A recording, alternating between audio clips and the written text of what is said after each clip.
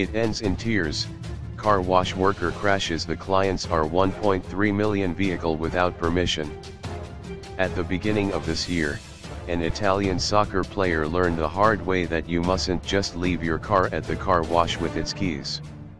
Not long after the publication published that story, a South African man took to social media to advise motorists to be careful with their vehicles at car washes.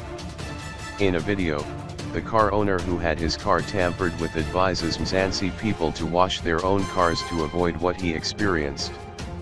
The man can be seen holding a black device that looked like a tracking device that was not in his car before going to the car wash.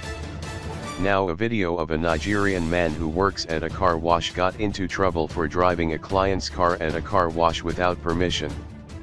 He then crashed the R1.3 million Mercedes-Benz GLC and caused a lot of damage to it.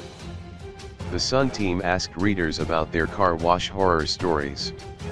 Simpiwi Madlala said, "You try and support small businesses and in return, they leave you with a huge bill to settle.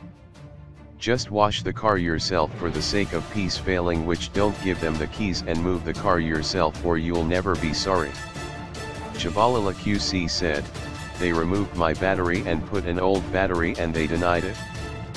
I had to spend R1,200 which was not on the budget." Ivans Buffy Rafala said, "Wash your own car and avoid coming home on foot. All the guys who work at car washes love to drive and they will rev your car until you complain. So I wash my cars on Sundays and I'm safe." Jr. Elias Franz Mpathalazai said, "This boy opened there at the dashboard and there was my car. He then laughed at me and said, 'Ha, ish, groomsman.'